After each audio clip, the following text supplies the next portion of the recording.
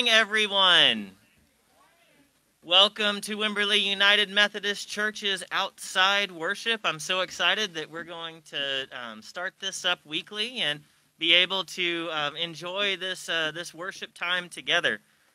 As we begin our time together, we do have just a few things to announce to you so that y'all are aware of some slight changes from last time we met.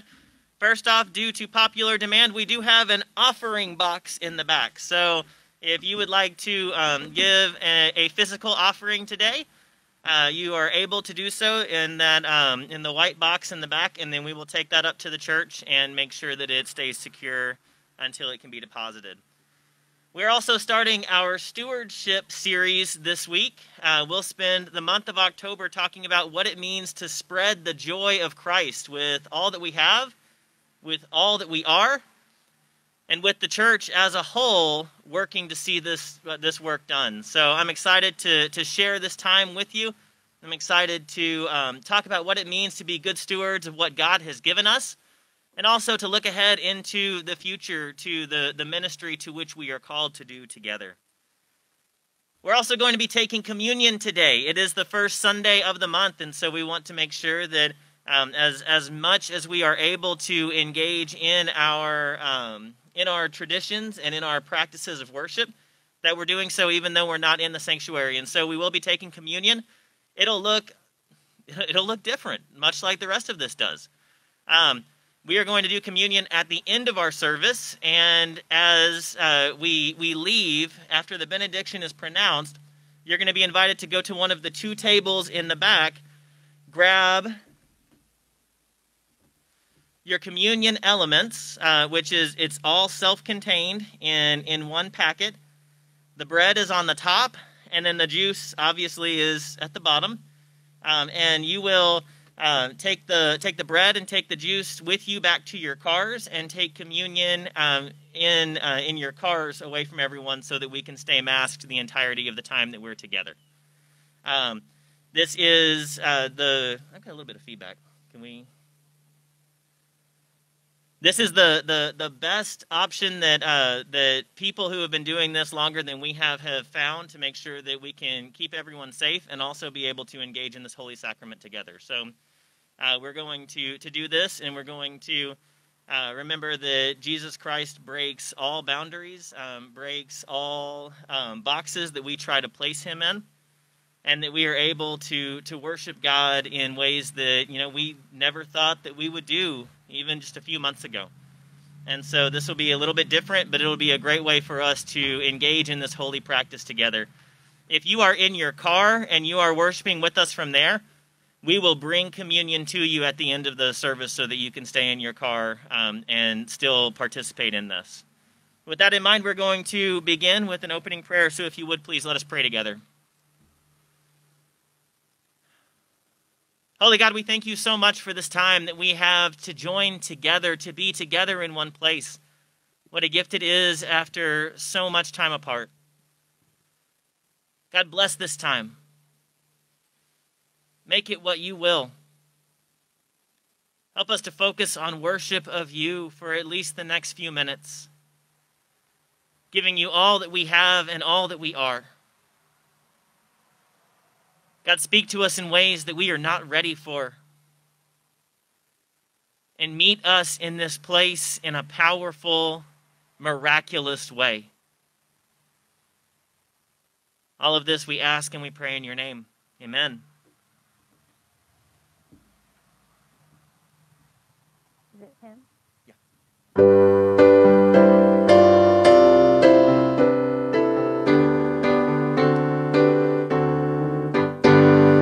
Joyful, joyful, we adore thee, God of glory, Lord of love.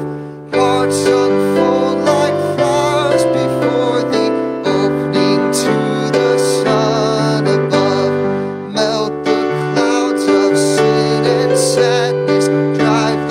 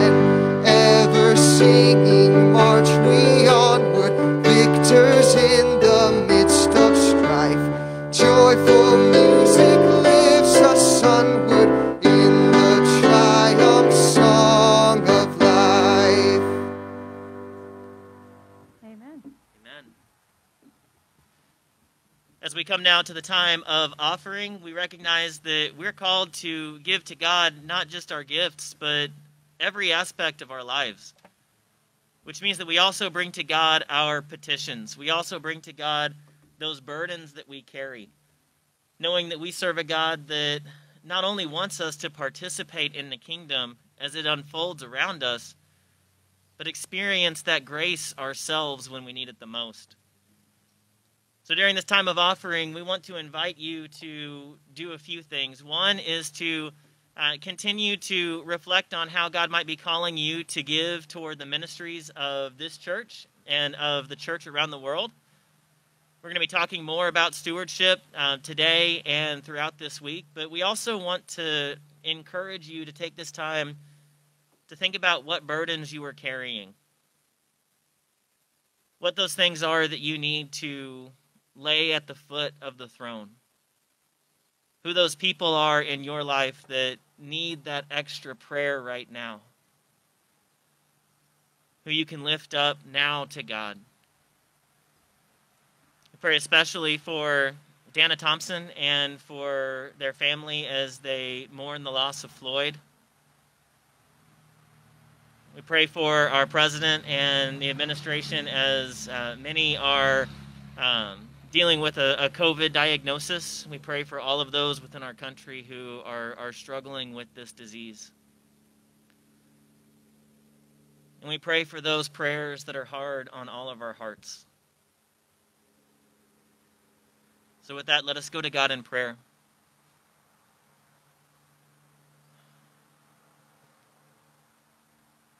Holy God, as we spend a month talking about joy, Lord, I ask that you would help us to hold on to that now. Even as we begin this time, Lord, remind us that joy is not an emotion. Joy is not a feeling. Joy is not a state of being. Joy is a choice that we make. Joy is a decision. Joy is an action. And it's one that you call all of us to engage in regularly. So as a people of God, may we decide joy today. And may that be something that we recognize and that the world recognizes in every aspect of our lives.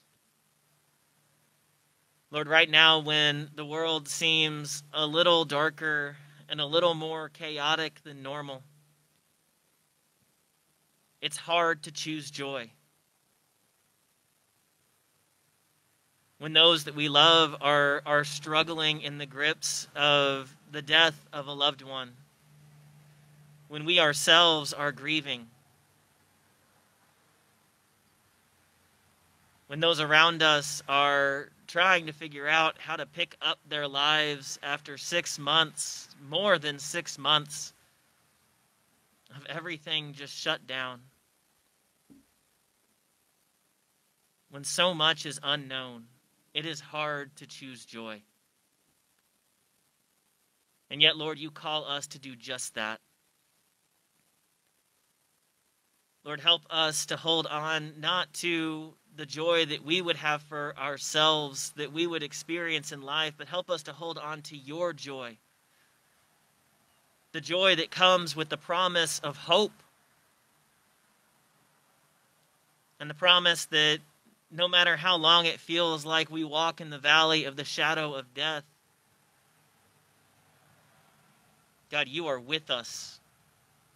And because of that, we know that we are not standing still in that place. We are walking through it. So, Lord, help us to choose joy now as we lift to you our prayers. As we give this offering to you of both our gifts in the many ways that we can do so, and also the offering of our burdens,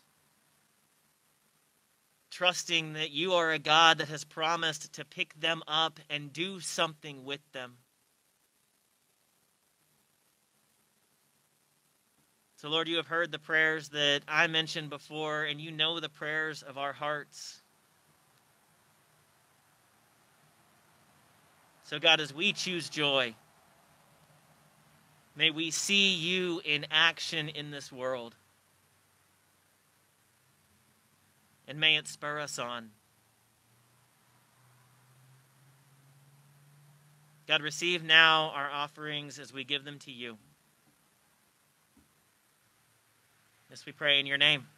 Amen.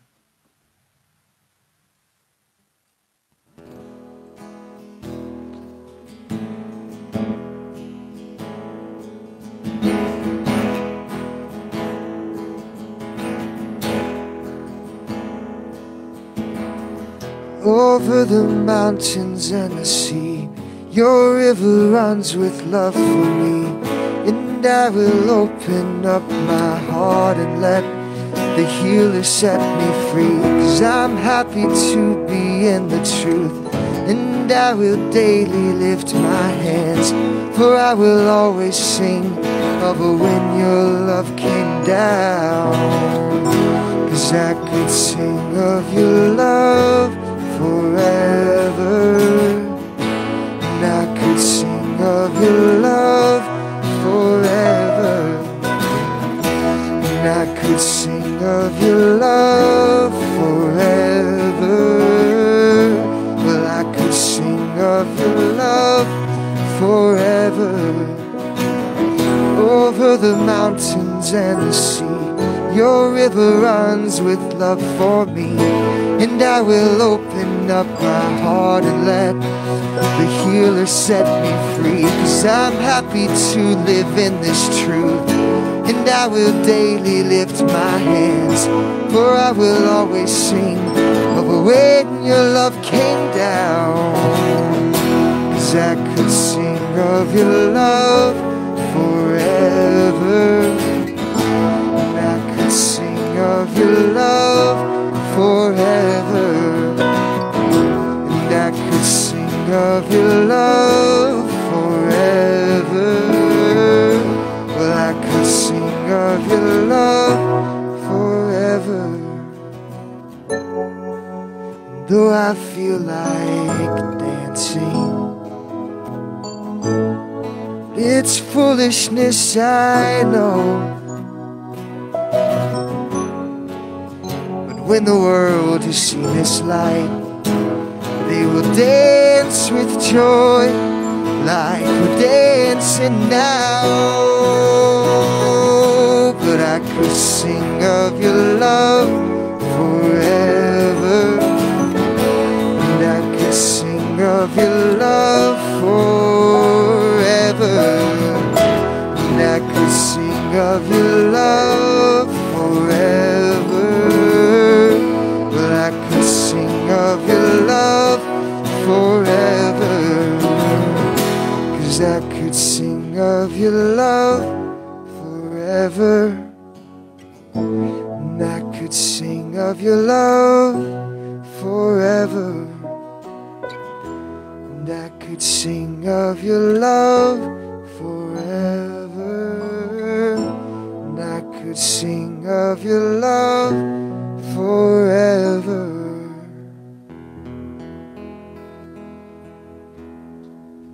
Amen. Amen.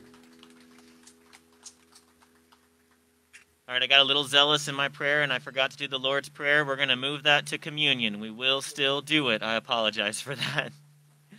As we move on in our time of worship, let us join together in our affirmation of faith, which is the Apostles' Creed. I believe in God, the Father Almighty, creator of heaven and earth. I believe in Jesus Christ, his only Son, our Lord, who was conceived by the Holy Spirit, born of the Virgin Mary, suffered under Pontius Pilate, was crucified, died, and was buried. He descended to the dead. On the third day he rose again. He ascended into heaven and is seated at the right hand of the Father, and will come again to judge the living and the dead. I believe in the Holy Spirit, the Holy Catholic Church, the communion of saints, the forgiveness of sins, the resurrection of the body, and the life everlasting. Amen. Amen. If you would please let us pray together as we prepare to hear from the Word of God. God, open our ears that we would hear, open our hearts that we would understand, and God, move our feet, that in experiencing your word, we would not be able to sit still, but we would be urged into action to be your people in this world. God, inspire us with your Spirit. Breathe into us your Spirit this morning. And change us, God, that we might change the world. All this we ask and we pray in your name. Amen. Hear this word from 2 Corinthians 9, 5 through 9. So I thought it necessary to urge the brothers to visit you in advance and finish the arrangements for the generous gift you had promised. Then it will be ready as a generous gift, not as one grudgingly given. Remember this, whoever sows sparingly will also reap sparingly, and whoever sows generously will also reap generously. Each of you should give what you have decided in your heart to give, not reluctantly nor under compulsion, for God loves a cheerful giver. And God is able to bless you abundantly, so that in all things at all times, having all that you need, you will abound in every good work. As it is written, they have freely scattered their gifts to the poor, their righteousness endures forever. The word of God for the people of God. Thanks be to God.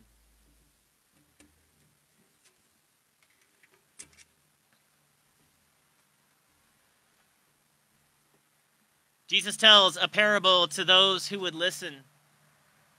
A parable about a sower who went out into the field to scatter seeds. Now, the sower did not do the kind of planting that I'm used to. I'm not good at it. I still kill everything I try to grow. But the sower doesn't do the thing that I'm used to, where you put the seeds very neatly in a row and are very careful about where you put each seed. No, this sower goes out with a big sack of seed and flings it wherever it will land, covering all of the ground. He flings it with such force that some of it doesn't even go onto soil at all. Some of it lands on the path where it's trampled and birds eat it. Some of it lands in rocky ground where it's not going to grow, in thorny ground where it will be choked. And some of it does land in good soil. And as this sower spreads abundantly, that which lands in good soil blooms abundantly. Jesus tells another story of some servants who were given a different amount of money by their master. Each of them received a different amount of money, and they were told to go and do something with it while the master was away. Well, two of the servants took what they were given, and they ended up doubling what they were given. So that when the master came back, they brought such an abundance that the master was so pleased and excited that they had been able to do such great things with what they were given. The third person, though, he took what he was given, and he was so worried that he would lose part of the master's money that he buried it in the ground. So that when the master came back, he brought him some dirty money back, and that was all he had to give. So afraid was he that he didn't chance abundance. Instead, he hid in scarcity. Jesus also doesn't tell this last story. He experiences a story where he's watching people go into the temple and bring their offering to God. And he sees all of these people come in and they give these great gifts of abundance. And it's so exciting to see so much money being brought into the temple treasury. And then all of a sudden, in the midst of these grand gifts, he sees this widow come and drop in 2 coins that together were about a penny. And he gets up so excited after seeing this. And he looks at this woman and he tells his disciples, look what she did. I tell you the truth. This woman has given more today than anyone else, for they gave out of their excess.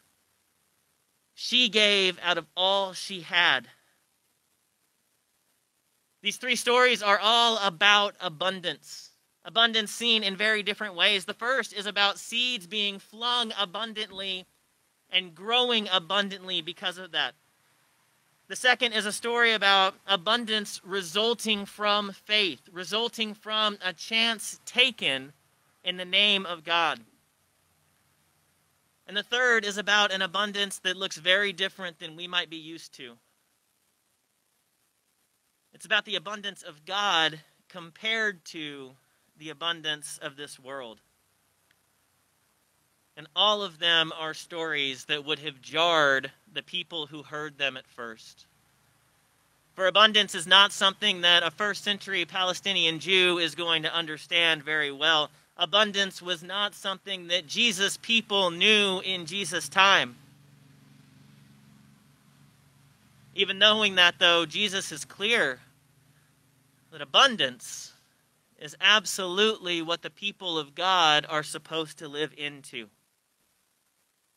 It's an abundance that looks different from the world, but it is an abundance nonetheless. Now here's the deal, y'all. Abundance is not an easy thing for us to live into. It wasn't easy for the Jews of Jesus' time, and it's not easy for us as well. In fact, it's rather hard.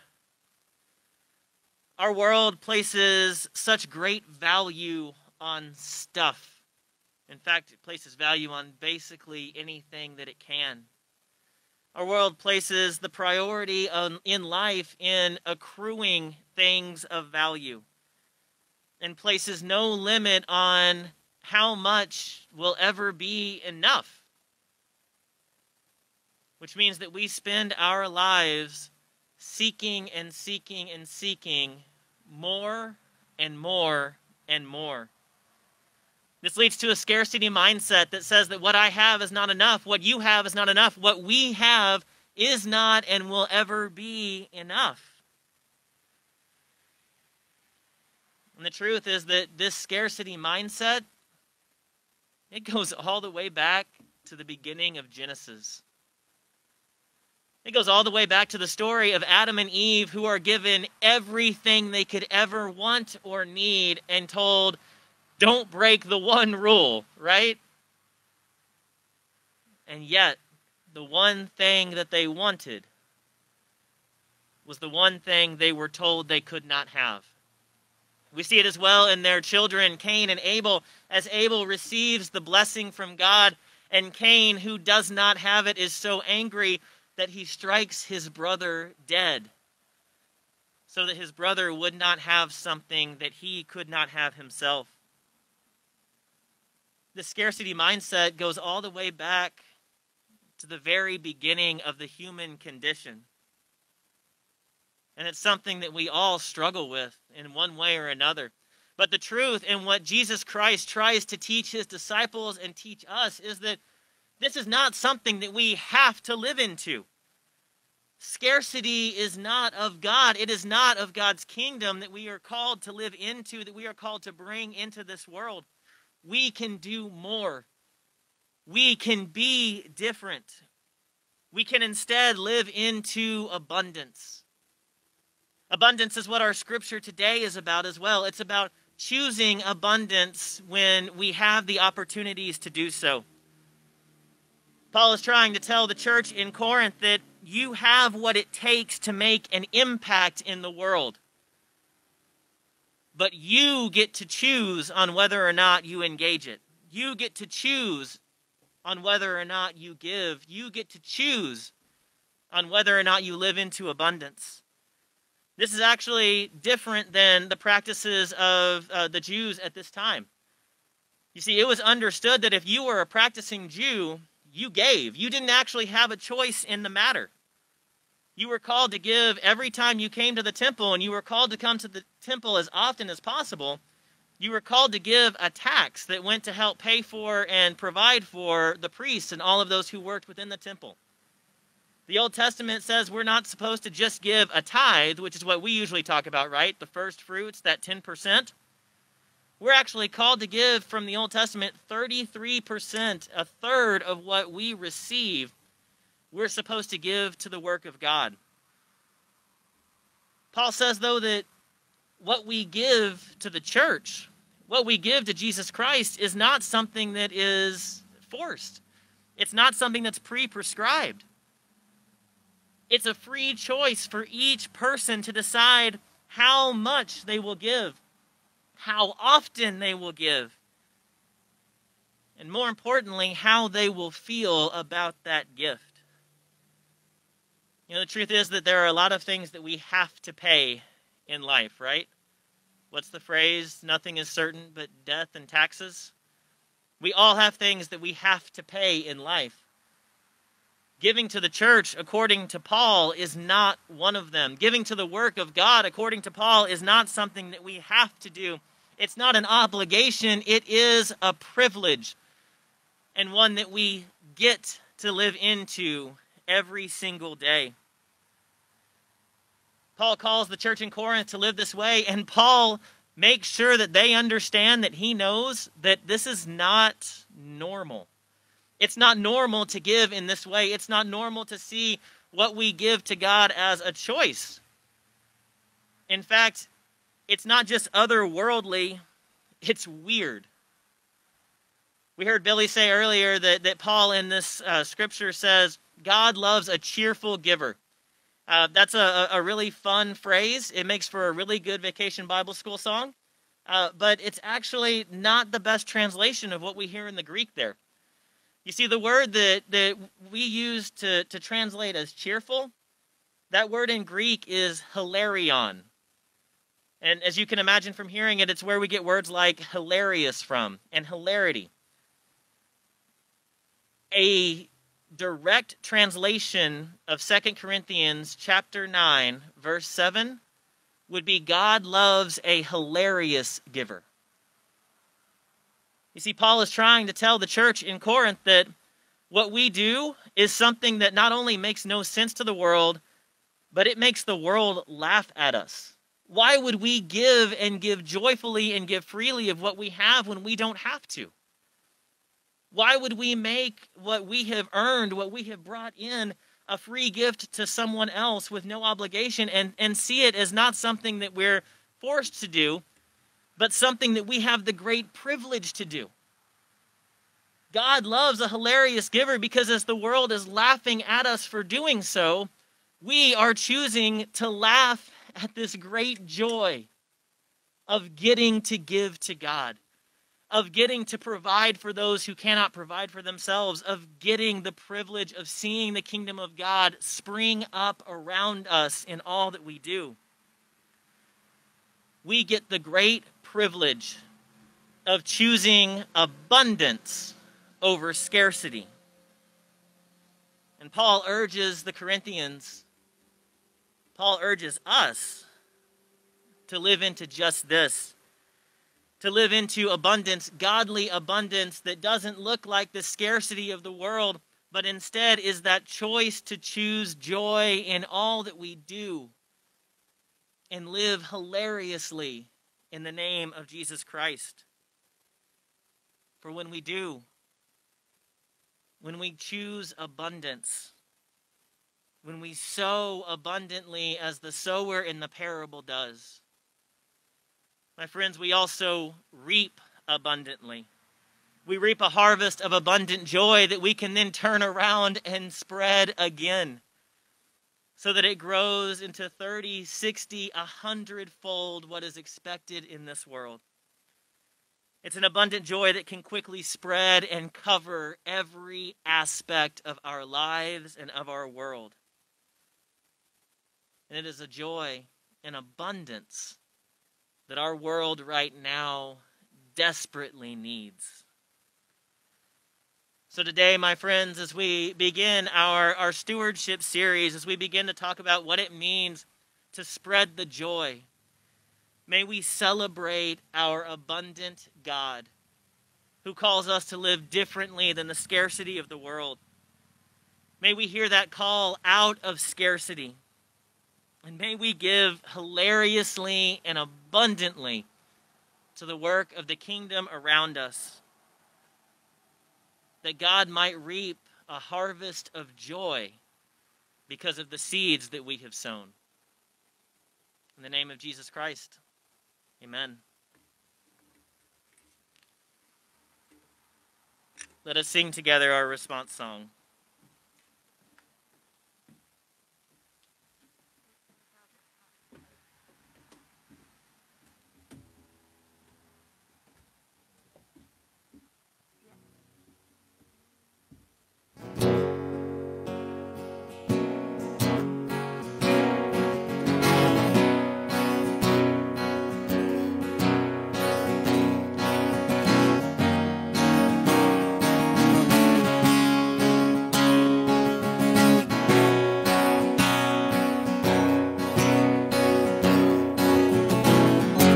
Breaks the power of sin and darkness, whose love is mighty and so much stronger. The King of glory, the King above all kings, who shakes the whole earth with holy thunder and leaves us breathless in awe and wonder. The King of glory, the King above all kings. This is amazing grace. This is unfailing love,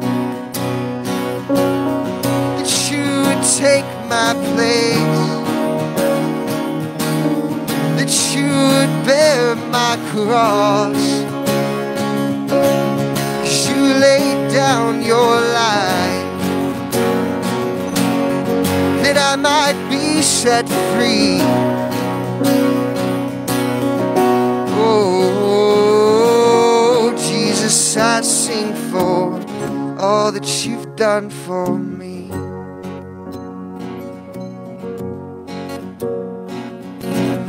Who brings our chaos back into order, who makes the orphan a son and daughter.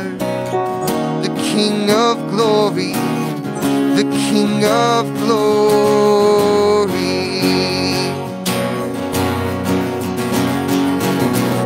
who rules the nations with truth and justice, shines like the sunshine in all of its brilliance. The King of glory, the King above all kings. This is amazing grace. This is unfailing love, that you would take my place, that you would bear my cross.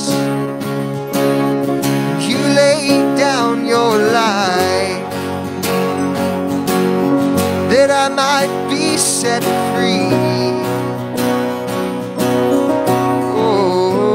Oh, Jesus, I sing for all that you've done for me.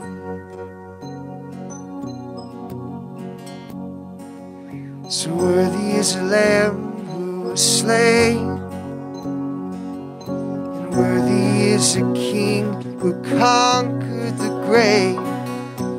Worthy is the Lamb who was slain,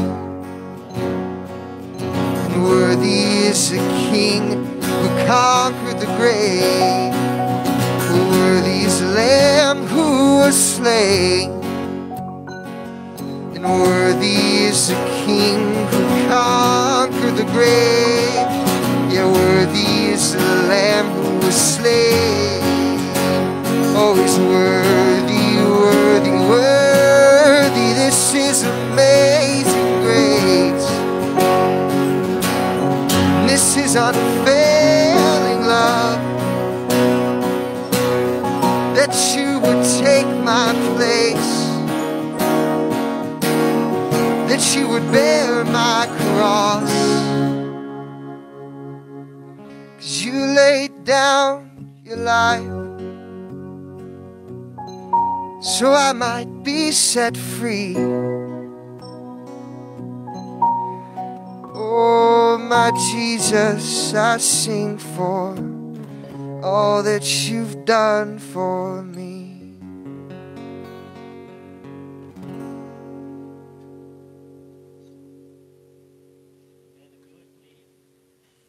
you would please, let us pray together.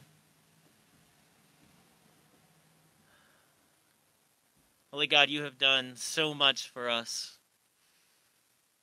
You've given your very life that we would have life, that we would be set free. God, all that we have is a gift from you. We thank you and we praise you for it. God, we know that you have been at work in this world from the very beginning of the beginning, showering grace and abundance upon this world, upon your creation, upon your people. We know that long before we were ever walking the earth, God, you were. Long before we breathed our first breath, you were breathing life and grace into this place. And God, no matter how many times as your people we turned away from you and walked the other way, no matter how many times through fear or envy or temptation we gave into scarcity instead of your abundance, God, you always called us back. You always showered us in love. You always showed us grace upon grace. And God, when our love utterly failed, your love remained steadfast in such an incarnate way as to give your very Son, Jesus Christ, for us. That when we had nothing to redeem ourselves, you provided everything in your Son. We thank you, we praise you for that, Lord. We hear again the words of your Son as he gathered with his friends, his disciples for the Passover meal. And we know it looked a lot different than the meal that we will share. And yet, God, even that night, you were doing different things in the midst of a tradition. For when Christ should have taken the bread and asked the question about why do we eat unleavened bread on this day, he instead blessed you for the bread, broke it, and gave it to his disciples and said, "Take and eat of this, all of you. This is my body given for you and for all for the forgiveness of sins. Do this as often as you do in remembrance of me." When the supper was over and it was time to take up the cup of Elijah and talk about the work that you had done through the prophets, Jesus instead took the cup, blessed you for it, and said, "Drink from this, all of you. This is my blood, the cup of the new covenant, filled with grace for you and for all.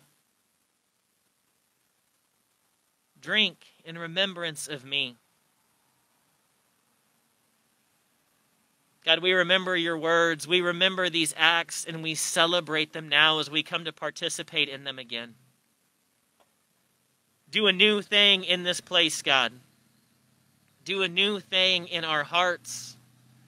And pour out your Holy Spirit upon all of those gathered here and on these gifts of bread and juice. May you bless them. May you bless us.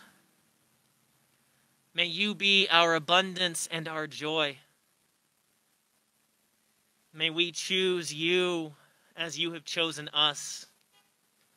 And may we move from this place as your people who go out into the world having received the body and blood of Christ to be the body and blood of Christ ourselves. We pray all of this in the name of your saving Son, Jesus Christ, the one who taught us to pray by saying, "Our Father, who is in heaven, holy is your name. Your kingdom come, your will be done on earth as it is in heaven. Give us today our daily bread, and forgive us our sins, as we forgive those who sin against us. Lead us not into temptation, and deliver us from evil. For yours is the kingdom, and the power, and the glory forever and ever. Amen.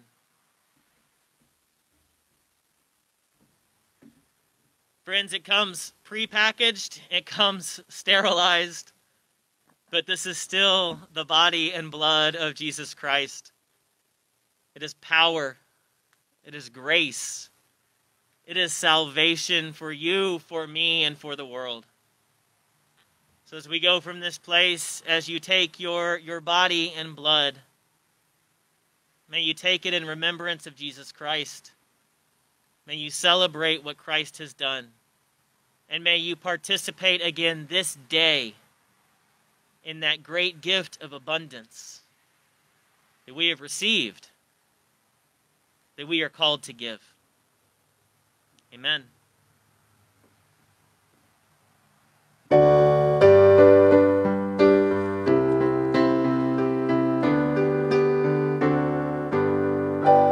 Oh, for 1,000 tongues to sing my great Redeemer's praise, the glories of my God and King, the triumphs of his grace.